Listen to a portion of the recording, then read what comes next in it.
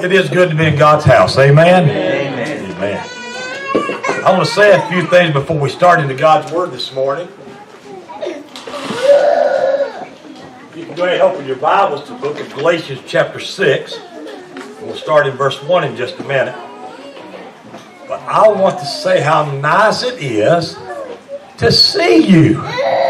These new lights that were put in, I want to say thank you to everybody that came and worked so hard in getting the new lights put in. I thought it would, in my mind, I'm always thinking stuff up. I think this will probably take about 50 hours for 6 people to do.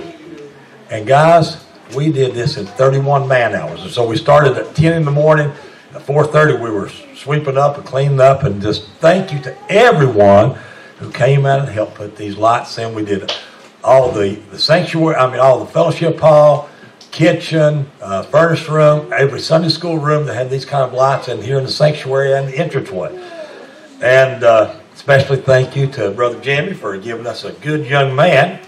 I kept noticing us old guys would be barely, he'd be flying along with them hands up in the air, and we just had a good time of fellowship, had a good time of witnessing. Then we ran into one problem that we could not have fixed, and Noah had already said that he had to leave. And I want to thank you, Noah, for staying an extra 25, 30 minutes. Do you see this 1, 2, 3, 4th light up? For some reason, every light in this sanctuary junctions off that. All of a sudden, we all go black. And we would have never been able to figure that out without an electrician. But thank you, Brother Noah, for staying until we got that. And got that back on track, and had to do some other work, and that slowed us down a little while on that. But thank you to everybody. I think it looks bright. I told Calvin, you can't wear dark clothes and fall asleep no more on me, buddy. Well, you can, but I'll see you now, though, Calvin. No, it is very nice to see these bright lights, and I noticed a difference when Brother Jeremy was preaching Wednesday night on the Facebook page. It just brightened up everything there. And I told Jeremy I'm going to start washing my face and everything with all these lights up here. But anyhow, all kidding aside, I do thank everyone that was able to come and work. And I think we had started out at about 8, and I finally, some had to leave for this reason or that reason. But guys, it was just amazing. My big hope was we was going to get the fellowship hall done and the whole church. And again, thank you so much. It means a lot. All right, so if you have your Bible with you this morning, please open up to book of Galatians, chapter 6, and we'll start in verse 1. This is our 15th message from the book of Galatians. And in the first 14, we've come as far as chapter 6, verse 1. Now, I'm going to give you a little summary here, hopefully like 5 sentences. The book of Galatians is a letter or a book written with one overriding message. We are free from the law for our salvation. In fact, I want to read a couple of verses here to you about that. Back in chapter 3, verse 11, it says, "But no man is justified by the law." Now, this is not thought. I could have chosen one from each chapter or two. "But no man is justified by the law in the sight of God. It is evident for you. You know this. The just shall live by faith." Hallelujah. 3 times that's in the Bible. Quoting the book of Habakkuk in the New Testament, the book of Romans, and the book of Hebrews, and here in the book of Galatians.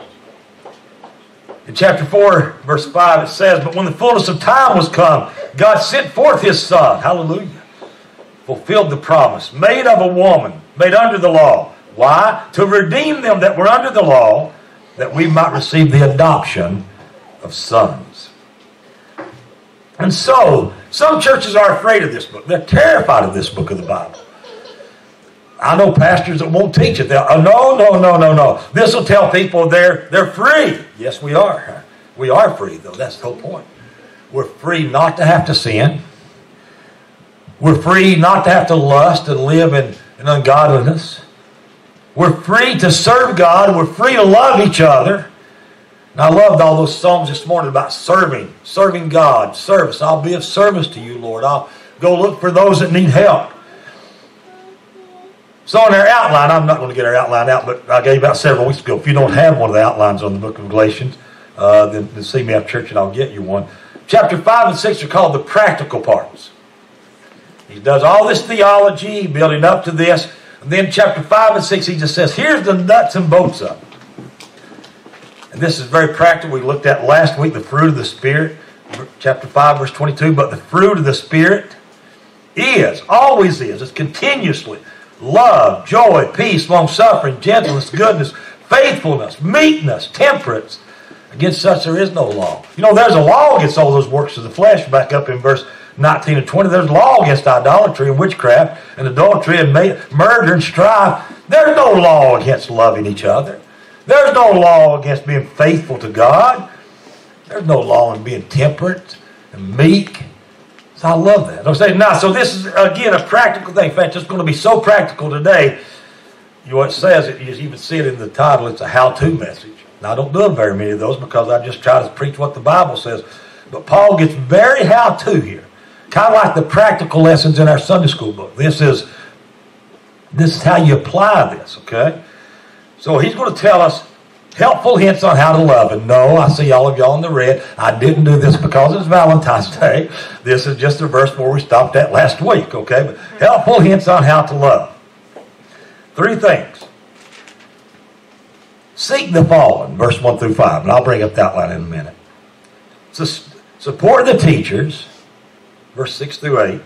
And then verse 9 and 10, sustain good works. Very practical. So let's read verses 1 through 5, and then we'll go to the Lord in prayer. Brethren, wow, brethren. That's a good way to start out, isn't it? He's not writing this to unbelievers. Brethren, brothers, sisters, your translation may say, if a man be overtaken in a fault, ye which are spiritual, restore such a one in the spirit of meekness. There's one of those, that fruit of the Spirit, the spirit of meekness. Considering thyself, lest thou also be tempted. Now, I'm afraid I won't remember when I go back through this verse by verse. So I'm going to go ahead and tell you now, this word considering is a very, very strong word. It's the word scopios. And you say, well, that doesn't mean it. It does mean something to you. Because what do you do if you're going to examine something very, very small? We use a microscope. If you're going to see something far away, you use a telescope. That's the Greek word, is scopios. It means to examine something. Not just to look at it, but to examine it closely. So, who's he say examine? The fallen brethren? No. Examine yourself real close, lest thou also be tempted. Okay. Bear one another's burdens, and so fulfill the law of Christ. And that's a good law to fulfill. It'd be nice if we could fulfill the law of Moses, but no one has ever done it, not even Moses, except for Jesus Christ, our Savior. He's the only one to live completely by the law of God. But you can fulfill the law of Christ by loving each other. Bear one another's burdens. For if a man think himself to be something when he's nothing, he deceiveth himself. Y'all ever met any self-deceivers? Come on, let's smile a little bit. People that think they're a lot better than they are.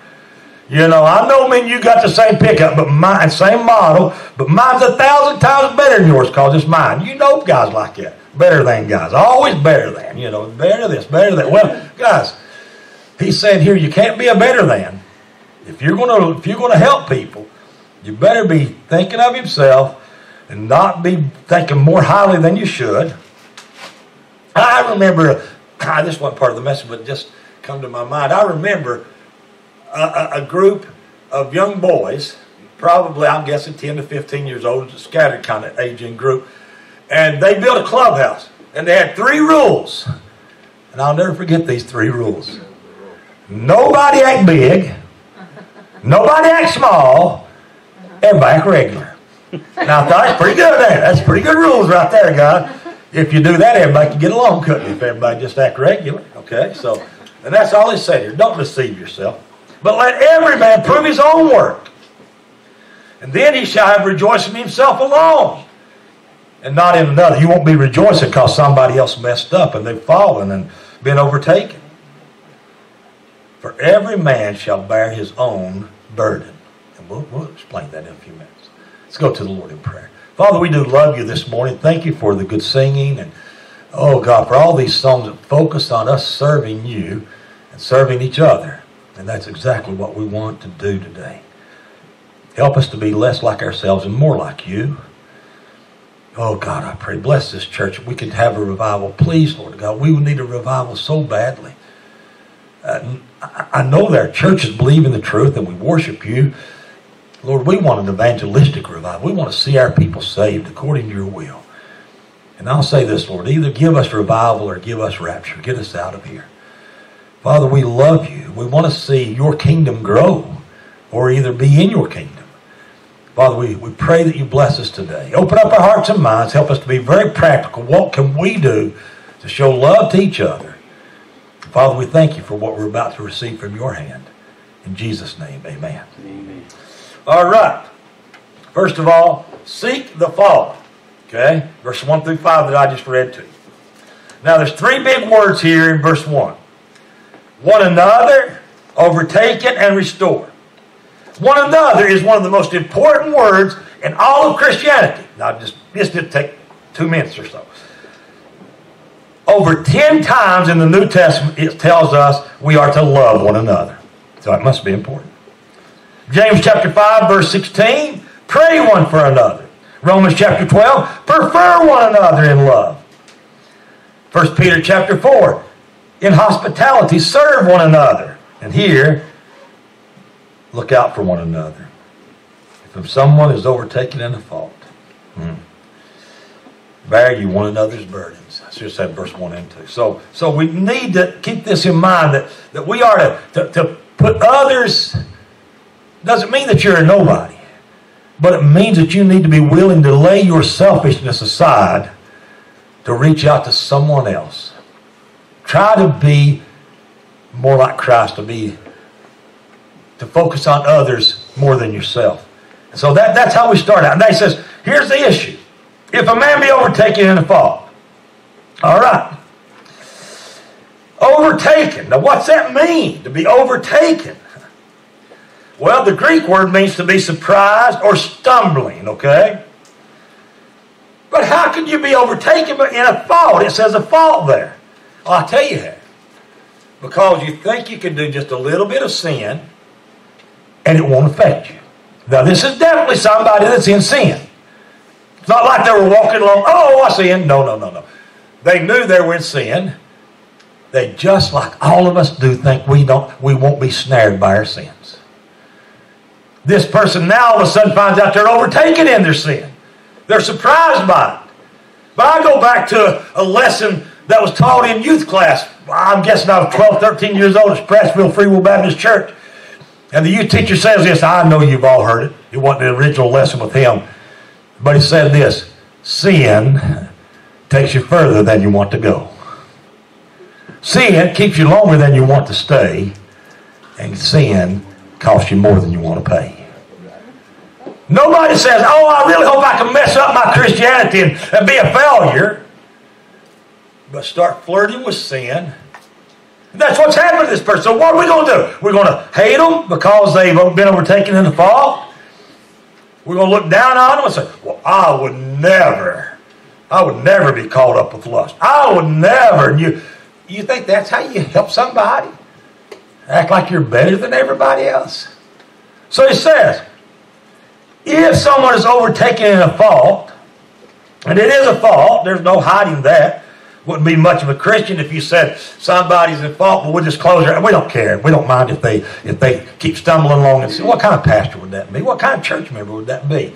You see one of your brothers or sisters in the Lord overtaken in a fault, and you just pretend like it doesn't matter. No, you which are spiritual. Now let's deal with that. Who are the spiritual?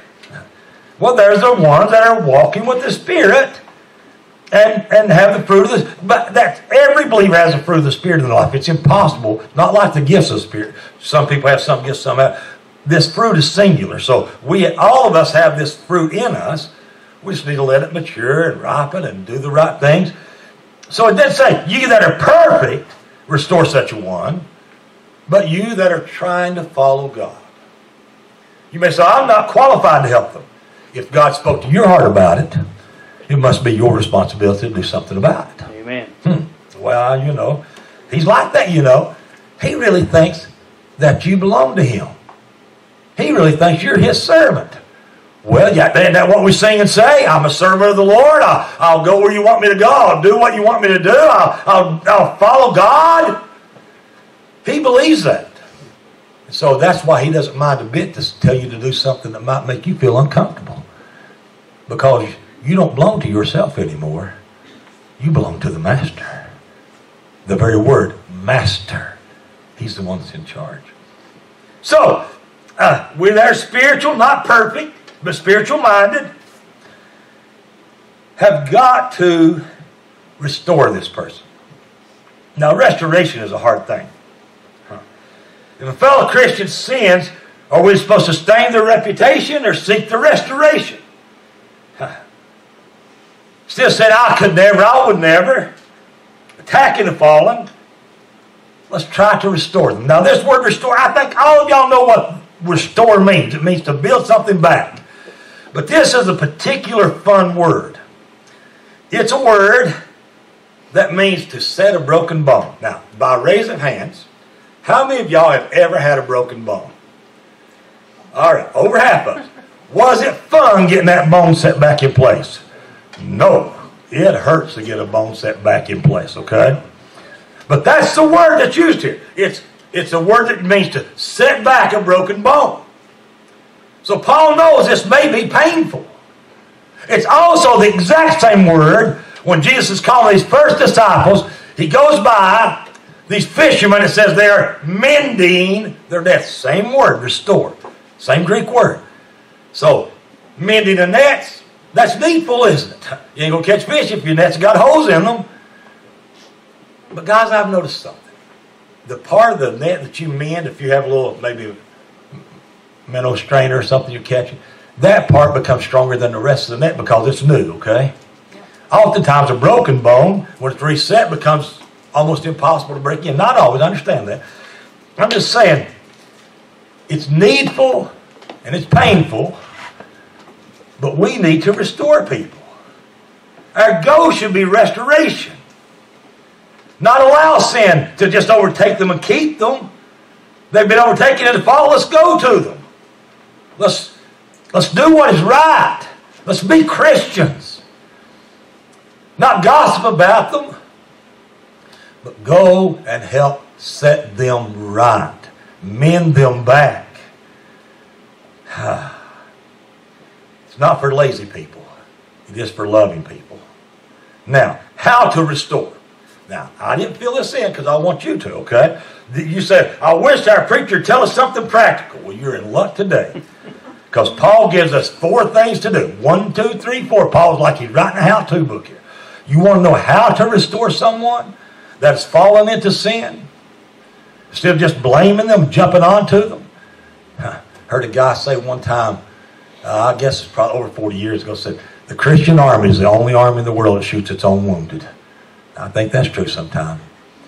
So here's what he says to do.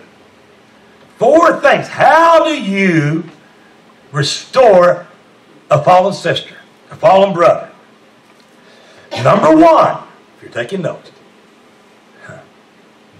in the spirit of meekness. It's gentle. It may be hard work, but it can't be brute work. Let me ask you guys another question. I didn't have this written down to ask, but I want to ask this in it. How many of y'all, when y'all got y'all's bone set, thought the doctor was purposely rough with you? I did too, Jimmy. Maybe me and you just big sissies or something, Jimmy, but I'm telling you what, they didn't have to do that.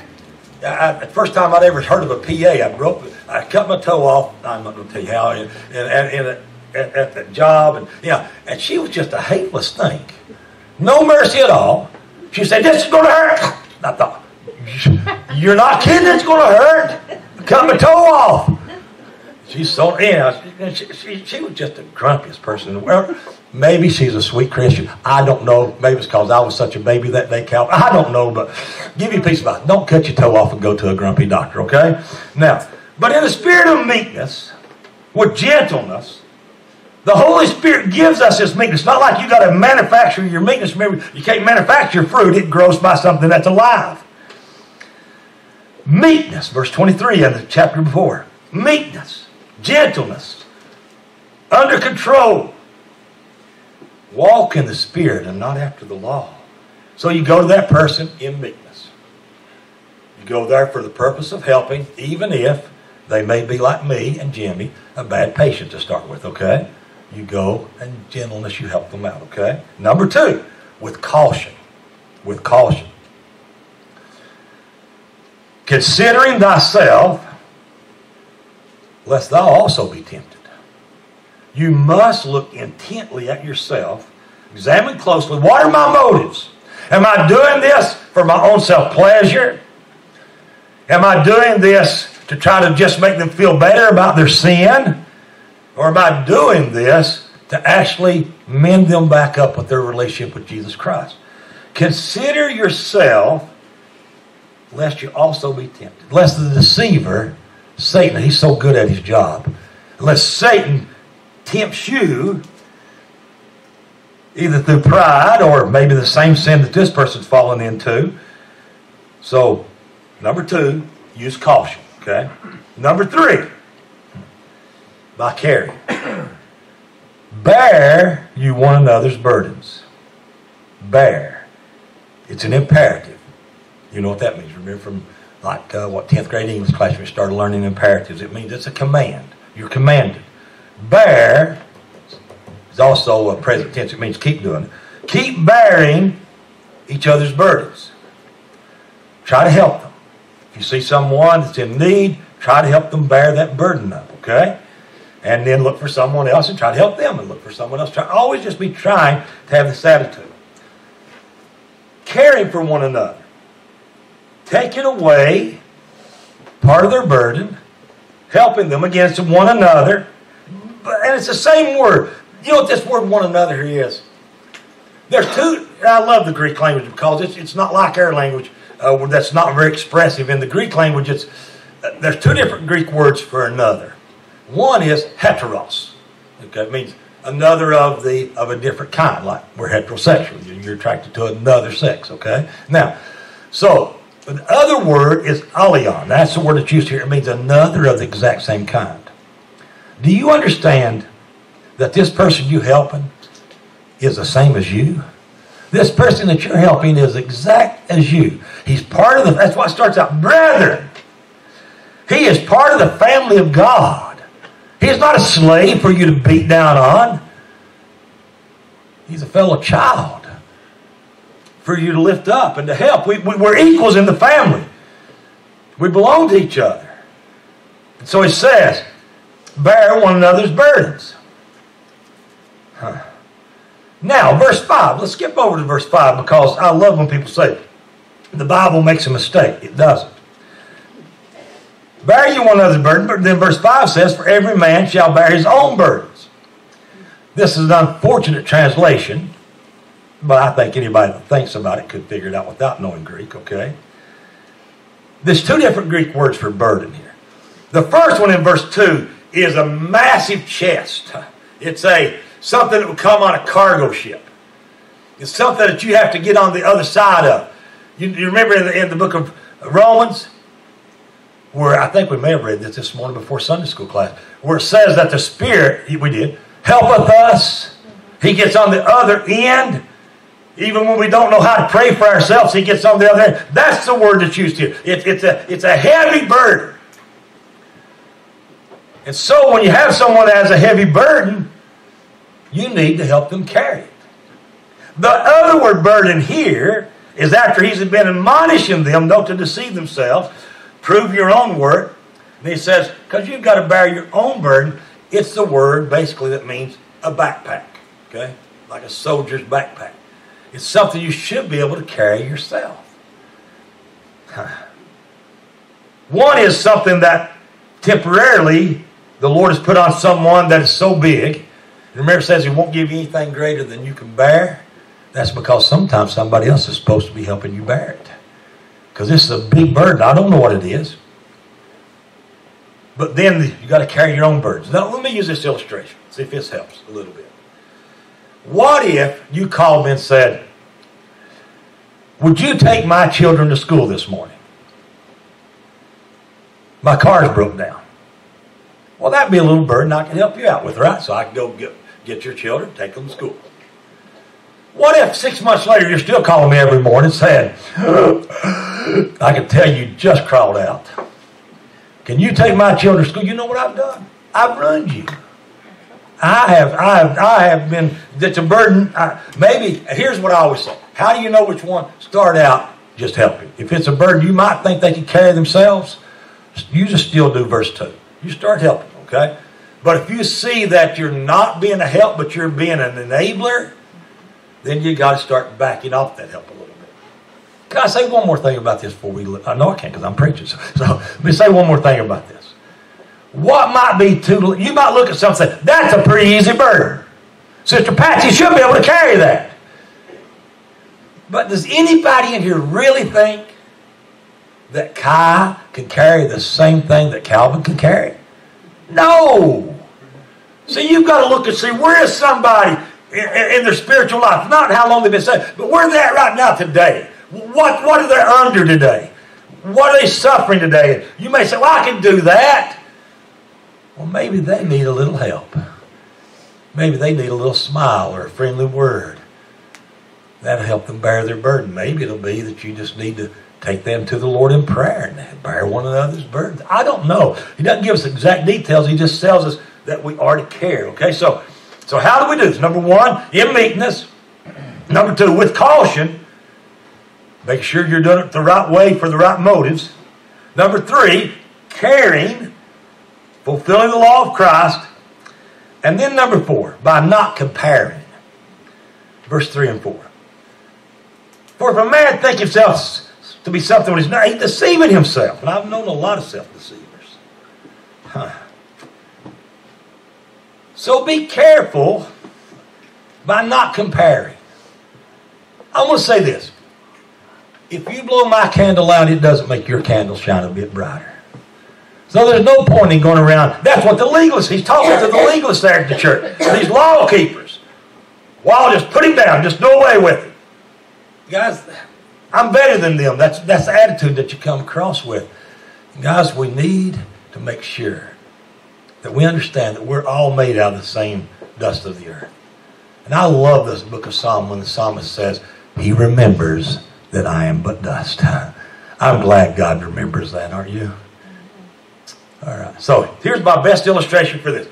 Anybody in here that's the most important person in here, if you think about this, if we run a glass of water for everybody in here, and you put your finger down in that water, and you take your finger out, does it take 5 minutes to fill in where your finger used to be because you're better than everybody else? No, you got to figure it out, don't you? It's all the same.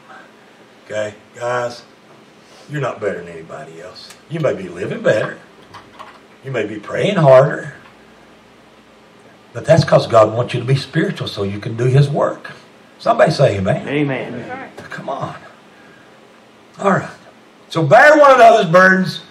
Don't try to cheat them out of and do everything for them, but in love. And like I say, if you don't know whether it's enabling or bearing, fall on the side of bearing to start with. Fall on the side of loving them and helping them, and then you can then go from there. Next thing, a little faster, support the teachers. Verse 6 through 8. Let him that is taught in the word, helpful hints on how to love, communicate unto him that teacheth in all good things. Be not deceived. Attitude counts. God is not bought. I'm sure nobody here thinks that they can fool God and make fun of God. For whatsoever a man soweth, that shall he also reap. For he that sows to the flesh shall of the flesh reap corruption. Literally, the word is rotting flesh. Or the ideal is rotting flesh. If you sow to the flesh, what you're going to reap is rotting flesh. But he that sows to the Spirit shall of the Spirit reap life everlasting. Hallelujah. Which one do you want? You want a dead carcass hung around your neck, carrying it around, smelling like death all the time, or do you want life? So he said it. Now we apply verse 7 and 8 to lost people a lot, and there's several places in the Bible because this principle of sowing and reaping is used in Old Testament, New Testament, several different books of the Bible. But here in particular, he's using it about your financial giving. About giving. Let him that is taught the word, so it's talking about a local assembly, communicate unto him, the church, that teaches in all good things. Now, I used to hear Julius Caesar Bragg, which I still think is the coolest name for a pastor. Brother J.C. Bragg used to say this all the time. I can't imitate him very good, Debbie, but he'd say something like this. You cannot go down to Bartram's grocery store and get your groceries and go over and pay Clay Brothers. They'll put you in jail. He also was the guy that said, trying to have revival without Jesus like trying to sweep the creek back up there against the stream. I mean, he just always had good things, cool things, way of putting stuff. But he's right. You are to pay where the groceries are taken from. And what Paul is saying here is, to this church at Galatia, that's so caught up in rules and regulation, let's be practical. Let's start showing love for each other. You need to give, and again, this word communicates, another one of them words like one another, that's just used over and over in the Bible. I got a couple of them written down here. It's usually translated fellowship or giving. Same word. Galatians chapter 2, verse 9, have a common fellowship in Christ. Jude, verse 3, common fellowship in the faith. Book of Philippians, fellowship in the Spirit, fellowship in the shop, the workshop, fellowship in the sufferings. And here the fellowship in the finances. He's speaking specifically, I know, about the pastor-teacher, but people don't give directly to the pastor-teacher. You give to the local assembly. Guys, this is always tough to share, but I do, because we go chapter by chapter, verse by verse through the Bible. I have never had a complaint with Calvary Baptist Church. In fact, as though you know that attend business meeting last January, over a year ago, took forever, I talked the deacons into cutting my salary $9,000. Guys, let me tell you what, the Lord is good to me and Debbie. And I've never been unappreciative of what the church has done. Guys, this church is the most generous church I've ever known of. You start look at the little thing, because by law we have to post that every year, how much money the church takes in and what it does with the money, the broad things. Last year it took in $102,000 and gave $41,000 away to missions, to food pantry ministry, and to local people in need in our community. You tell me God ain't good? God's good. Amen. God's good. And I'm telling you, you can't outgive God. You just think, oh, well, we'll go broke. No. God just keeps blessing. But we must remember, and there's a lesson right here. If you want to write a practical lesson down, it's this. What we do with material things is evidence of how we value spiritual things.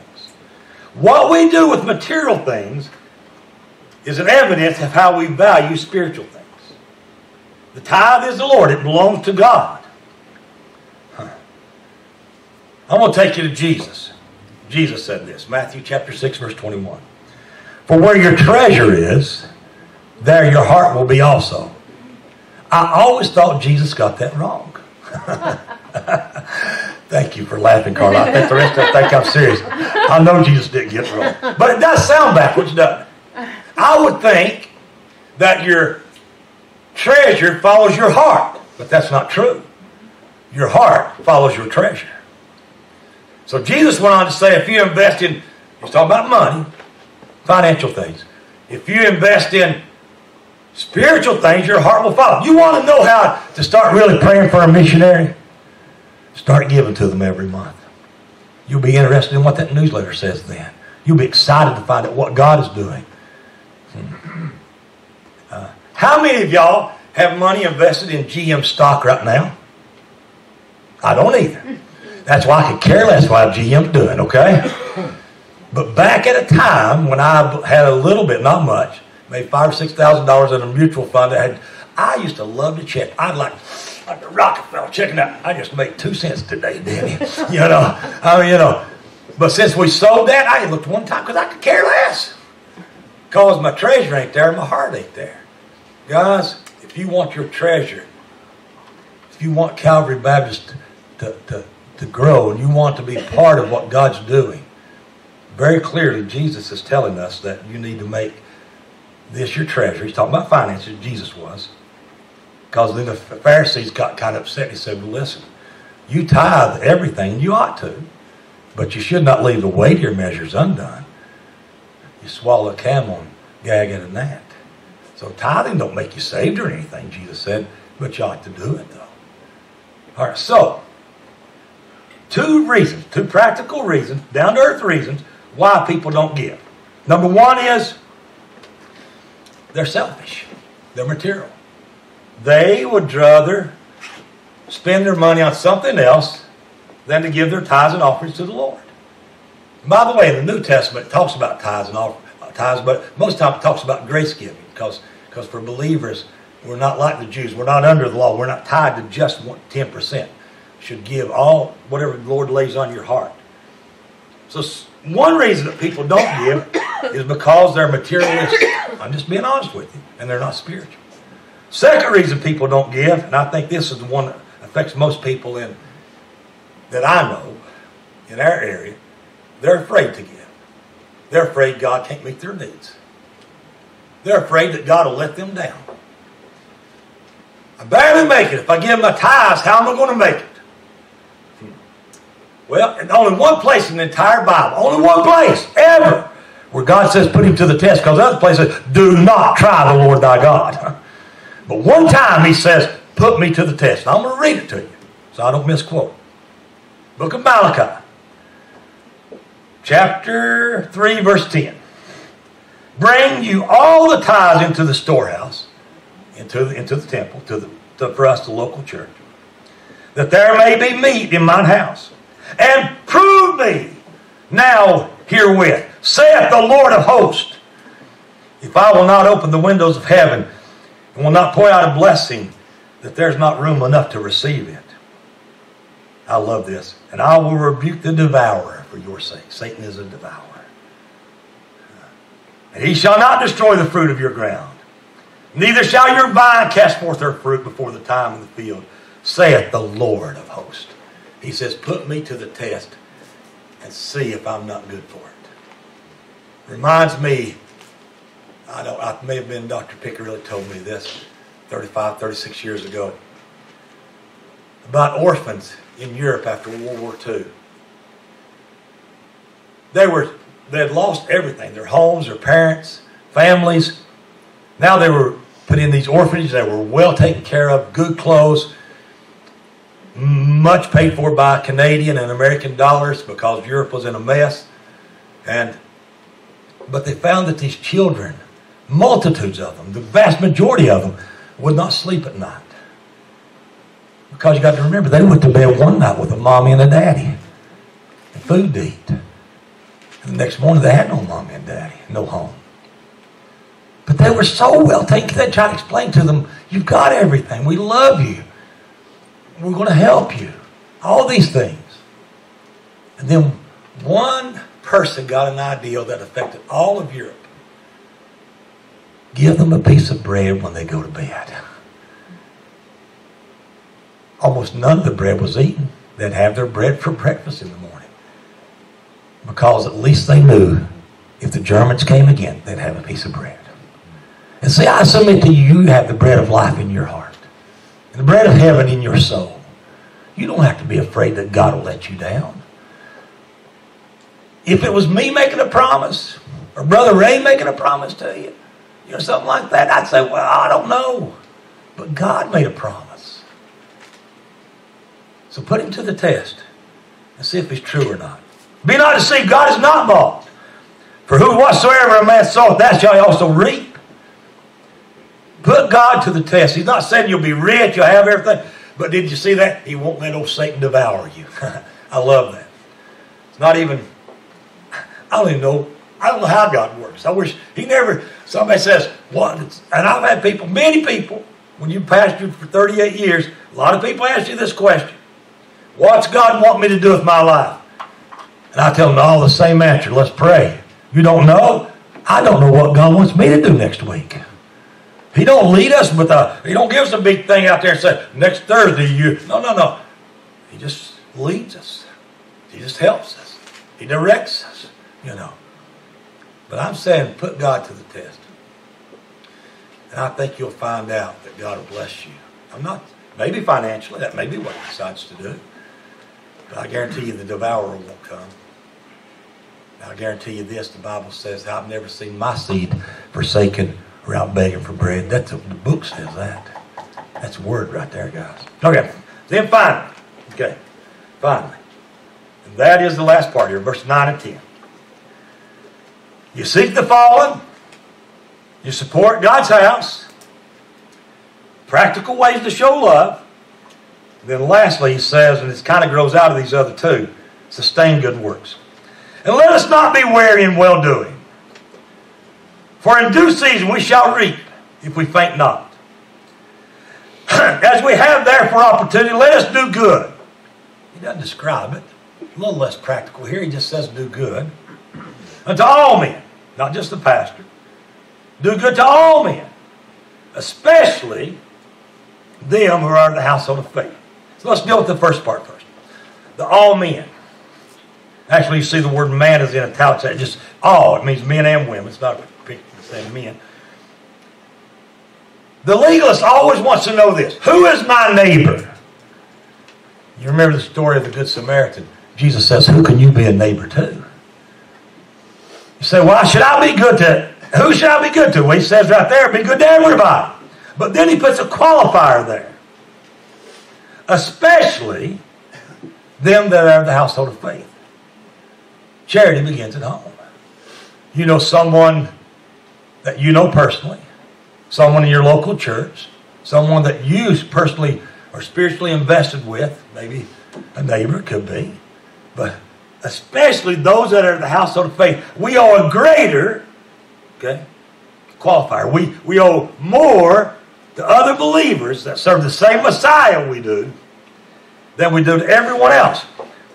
As we therefore have opportunity, God will give us opportunity. Do good to all men.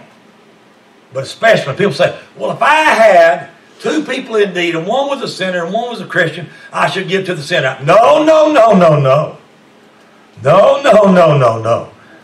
The book says here, not just here, I can also show you in 1 Corinthians, the book says, first, look out for the brother or sister in the Lord. Because that's your family. And you remember this, the blood of the covenant is stronger than the water of birth. The blood of the covenant, that's what makes a difference in our lives.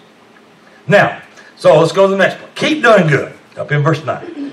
Let us not be weary, discouraged, your translation may say, tired, but let's keep doing well. Let's keep doing what is right.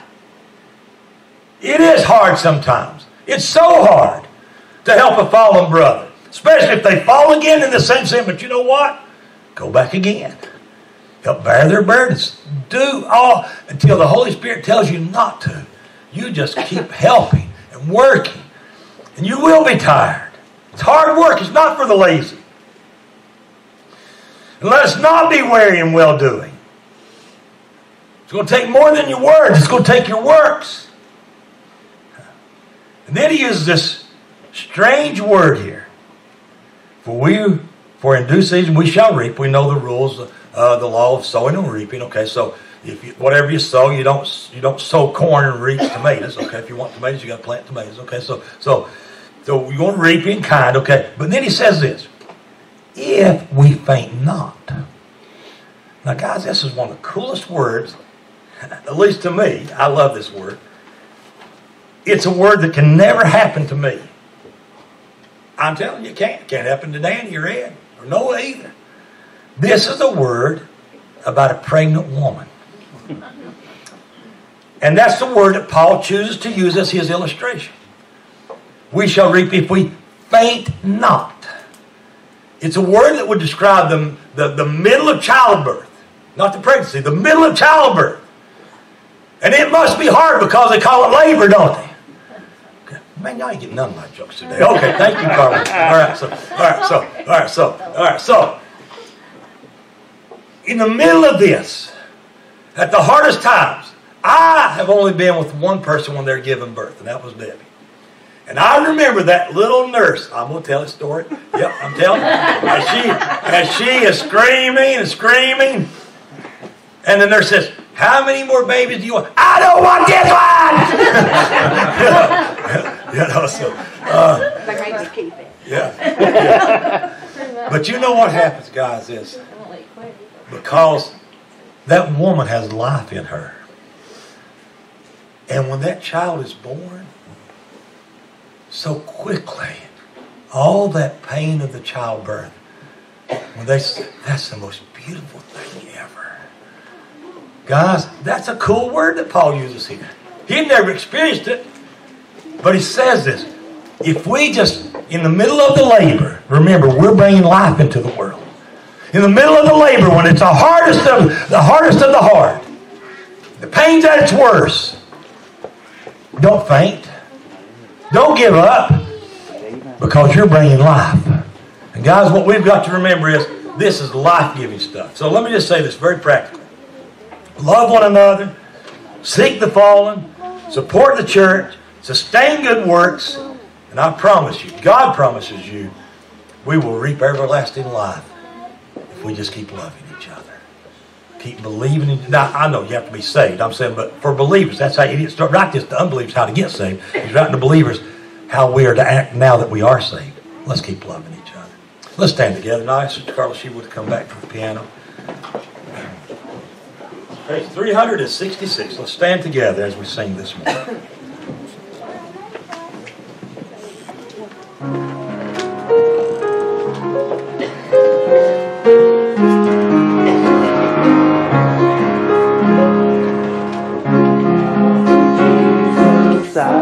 Do you today? Do you give everything to Him? He is the Lord God Almighty. If He's really your Lord, then you really have to be His servant, His slave. He bought you. He paid for you on Calvary. You are no longer your own. And if that's true, then we are to follow these practical things that Paul told us today. Where the rubber meets the road, we are to be faithful to God. Now let me say this to those of you that don't know Christ as Savior. If you're here today, you say, I don't know if I'm ready to go to heaven or not. Maybe you're a member of this church. Maybe you come every Sunday. I'm not talking about that. I'm talking about your heart with Jesus. You know where you stand with Jesus. Today, if you're not sure you're ready to go to heaven, and you'd like to be a part of all this we talked about, we invite you to come. One of the ladies will come and pray with you, and one of the men will come and pray with you. Our most important thing we want today is for you to leave here today knowing, I know that everything's right between me and Jesus. There may be things in your life that you need to get straightened up after that. But you've got to get saved. Straightening things up in your life won't make you saved. Come to Jesus, slave Savior, then He'll teach you how to get all these things straightened up. He'll guide you. He'll direct you. I promise you that He will. Yes, thank you, Jesus.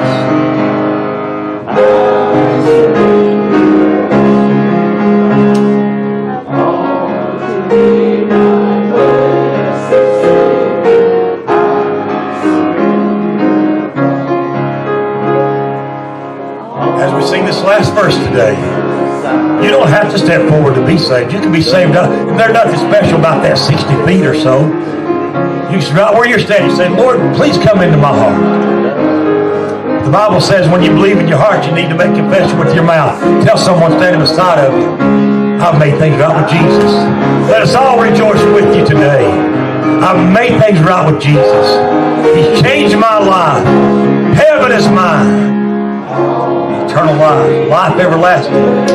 Verse 8 is mine.